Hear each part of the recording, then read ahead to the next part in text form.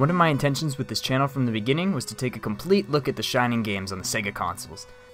The Shining games, particularly the Shining Forces, are some of my all-time favorite games, and now I'm ready to start the deep dive into the series.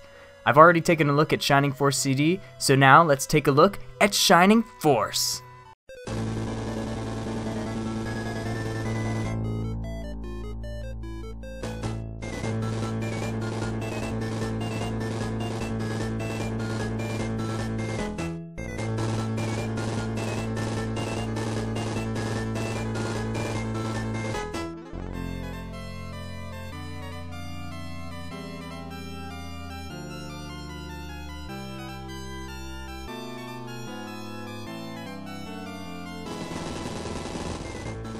While Nintendo's Fire Emblem series continues to thrive today, as is evident from the army of characters in Smash, for a little while, Sega had Shining Force.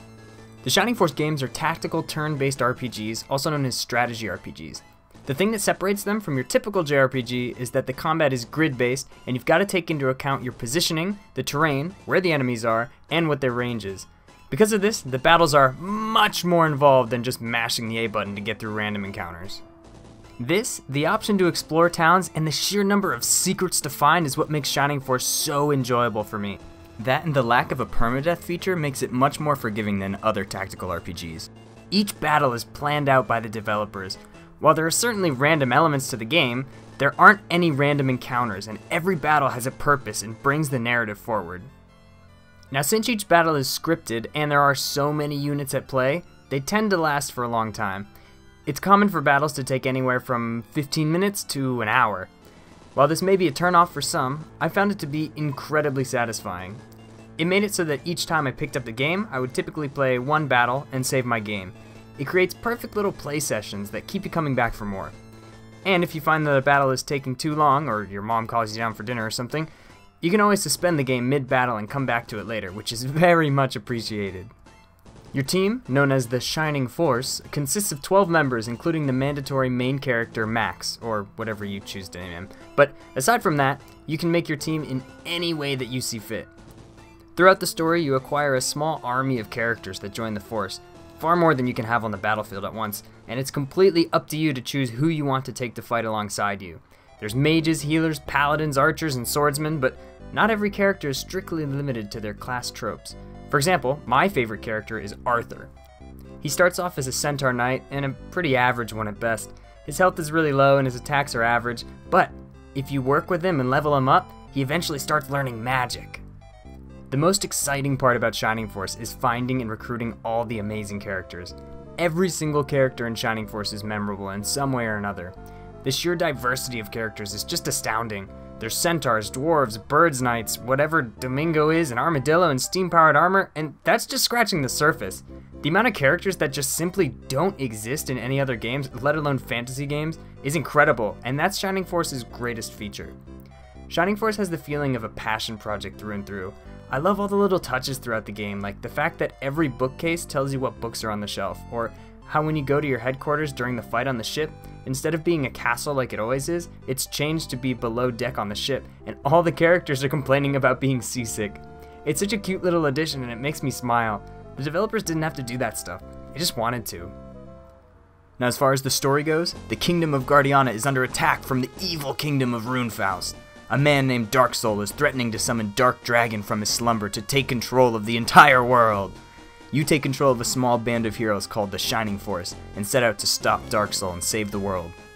It starts off as a pretty typical fantasy RPG story, but the further you go, the more differences start to arise between Shining Force and other typical fantasy games.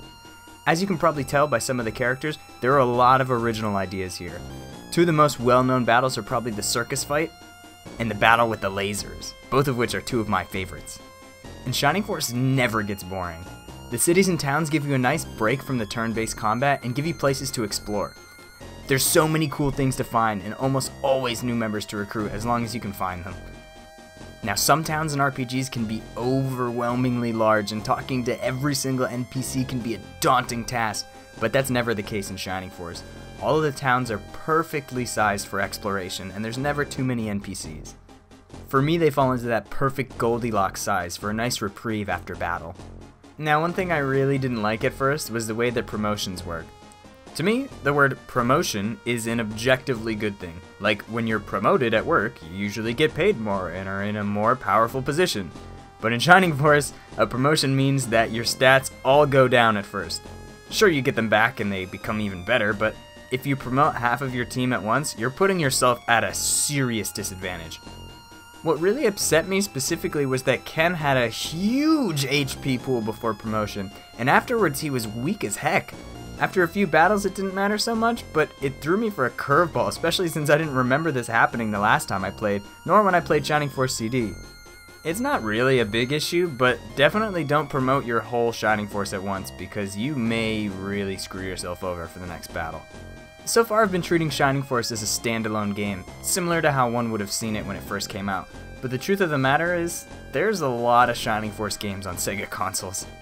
Now, I don't want to get into the comparisons too heavily in this video, as I plan on making videos specifically for that purpose in the future, so I'll just say that I think the first Shining Force is a great entry for the series, and if you think it's a series that you may want to get into, starting here is definitely your best option.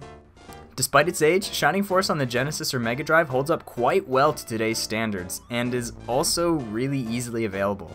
It's available on the Genesis and Mega Drive Minis, as well as the original hardware obviously, the Sega Genesis collection for Switch, Xbox, PS4, and Steam. It's also free on iOS and Android, like you have no excuse to not play this game. There's a remake for the GBA, but I can't comment on it quite yet. I fully intend on playing it in the future, and from what I've heard, it's a really solid entry.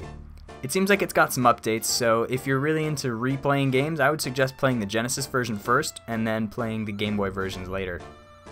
The next game on my Shining Force hit list is Shining Force Final Conflict, a Japanese Game Gear exclusive that supposedly ties the stories between Shining Force and Shining Force 2, so stay tuned for that. But in the meantime, I'm Bofner, and I'll see you all next time!